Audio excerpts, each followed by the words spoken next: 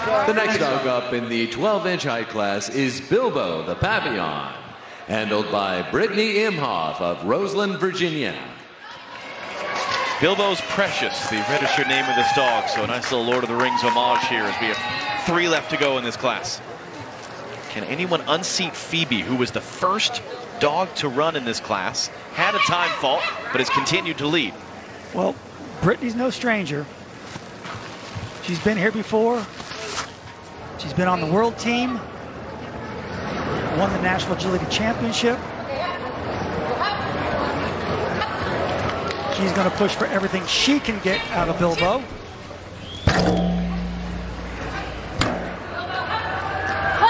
Here we go, up and over this A-frame. Good job. Nice, I like the cross at the bottom of the A-frame. First person to do that. Got the lead of the split. Yep. Here we go, get that contact, beautifully done. Get to the backside, stay on track, stay on track. We're going to have a new leader, come on. Smashing it. There we go.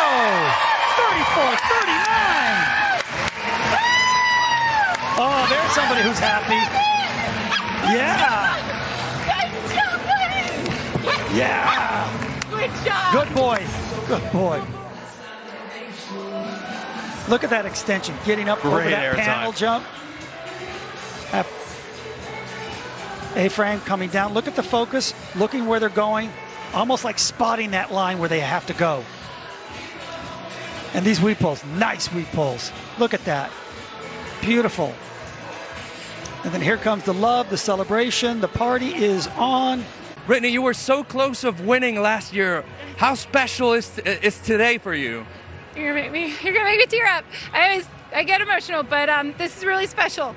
He's 10 years old, and this is his last year, and until we go to preferred or retire totally. So I'm really proud of him. What do you say to her after a competition like this? Just how much I love him, and he's my hero. So. Congratulations, Brittany. Congratulations, Bilbo. You were amazing. Gentlemen, back to you.